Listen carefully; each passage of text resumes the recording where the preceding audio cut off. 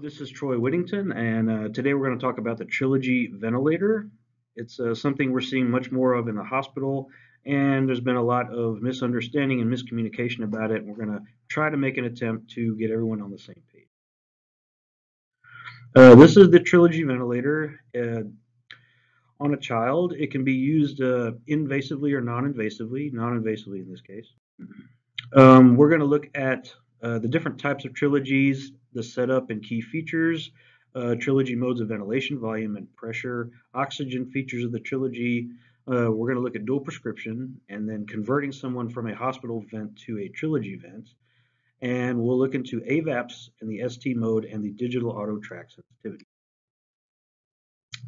This is the ventilator. It has a passive and active circuit. The passive circuit is what we will use here in pediatrics 99% of the time because of the modes that it allows us to use. The active circuit is used mainly on COPD patients and adults. We may use it once in a while here, but very, very rarely. The Trilogy 202 is the hospital's version of this ventilator. It has a 50 psi outlet for the oxygen, and the oxygen FiO2 is controlled on the screen digitally. This ventilator is portable. You can go 6 to 8 hours with a fully charged battery, and you can add more batteries if you want. This is a key part in the circuit. It's called a whisper swivel or a whisper valve. This is what allows the patient to exhale. So the Trilogy is the only ventilator that uses one hose to do everything. They breathe in through the circuit and they breathe out through the whisper swivel. We do carry this as a standalone piece, but we also carry it in a circuit that looks like this. It doesn't come off, but this is the passive circuit that we at TCH carry. And this is what it looks like hooked up to the ventilator on a stand with everything hooked up. This is the easiest way to do it because then you can just push everything at once. This is the active circuit we carry. It has 2 pressure lines on it, and this is the way it looks hooked up to a vent with the pressure lines attached to the back. You will need a few adapters which we carry to make everything fit. As far as volume modes on the Trilogy, we have AC, VC, SIMV. The Trilogy also has something called mouthpiece ventilation, which is someone like a muscular dystrophy patient could have this with a mouthpiece, and they could actually give themselves pressure support just by breathing on it. It's called a KISS trigger. It has signal flow technology, and this will actually do pressure support up to 40. I haven't seen this, but there are some RTs that say they have seen this around.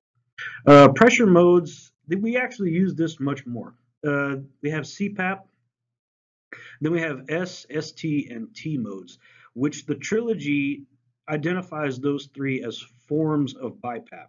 Of those, the ST mode is what we use the most. We found that to be the most flexible because you can have a rate, an I time, you have a rate, an IPAP, and an EPAP. We have pressure control also, SIMV, PC. AVAPS AE is something you'd use with an active circuit, so we just use regular AVAPS. As far as oxygen goes, with the Trilogy 100, that's your home version, and it is because you bleed in oxygen from a tanker concentrator with O2 tubing, and you do that through a port in the back of the vent. And the hospital version, the 202, uses a 50 psi hose, and your oxygen is changed digitally on the screen. You also have a 100% O2 option on that ventilator for one. So after a lot of discussion, we came up with this is what ideally we would like to do. TCH would like to follow the manufacturer's recommendation for bleeding in oxygen to the back port of the Trilogy 100 and 200 at a maximum flow rate of 8. Any higher than that, and there is a possibility that it can interfere with the patient breath trigger sensitivity, causing dyssynchrony with the vent. However, if your patient comes in with a proximal bleed-in setup that they use at home, it's okay to leave it as is, but do not increase the flow or make any changes to the home vent. Should the patient need more oxygen support, they should be transitioned to a hospital ventilator, meaning a hospital Trilogy, because you can modify the FiO2 on the screen.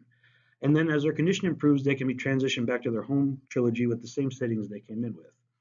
So if they come in with a proximal bleed in of 1 liter, ideally we would only like to use 1 liter. On the screen, you also have your 100% FiO2 option. You simply hit the button and it'll ask you, are you sure? You hit yes, boom, boom, 1 minute, 100% oxygen.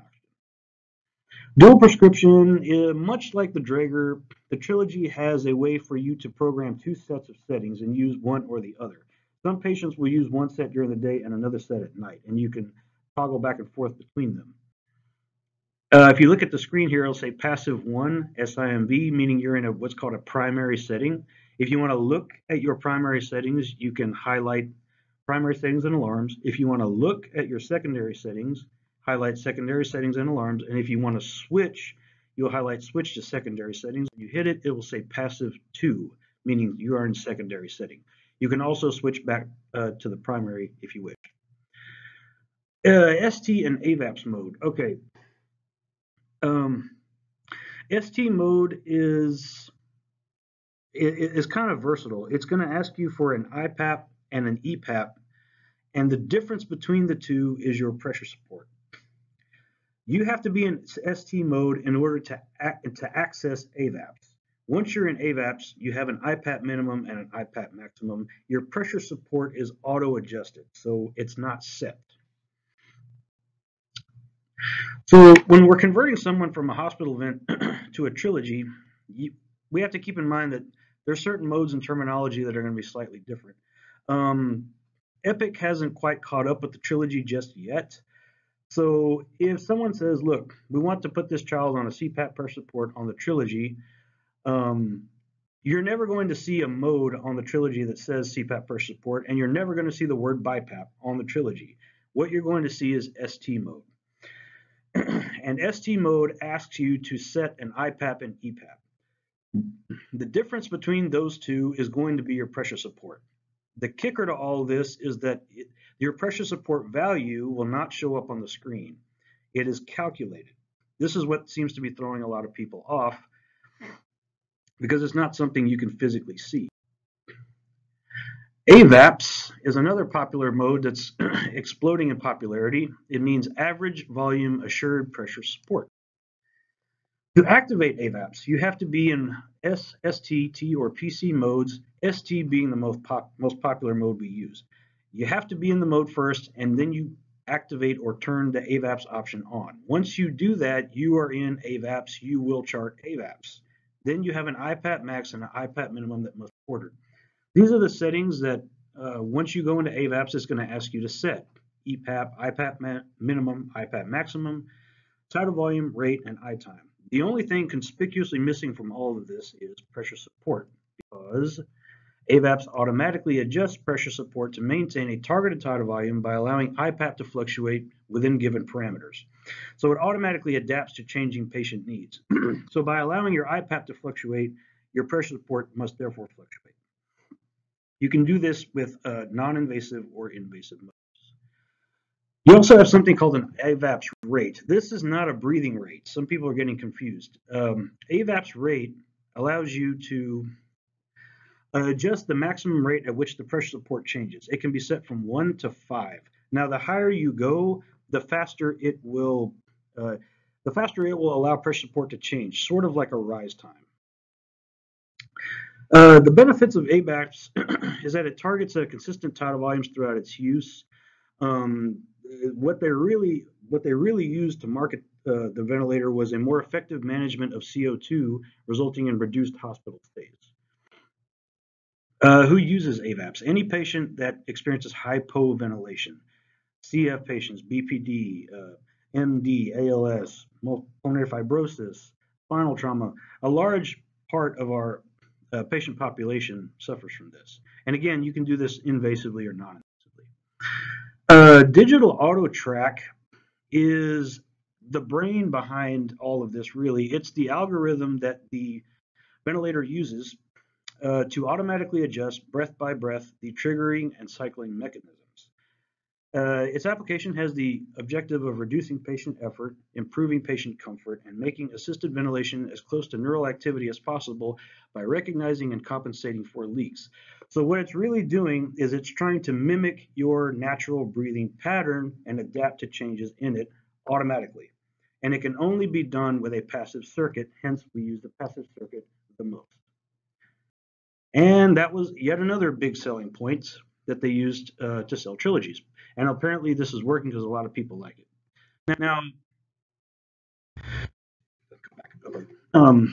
you also have it's okay. You also have auto track and what's called sensitive auto track. Sensitive auto track is literally just a more sensitive version of auto track. If you have a patient that's smaller and can't pull the kind of volumes a bigger patient can, sensitive auto track would be for them because it will sense more of their effort and pick up more of their breaths. And that's it, folks.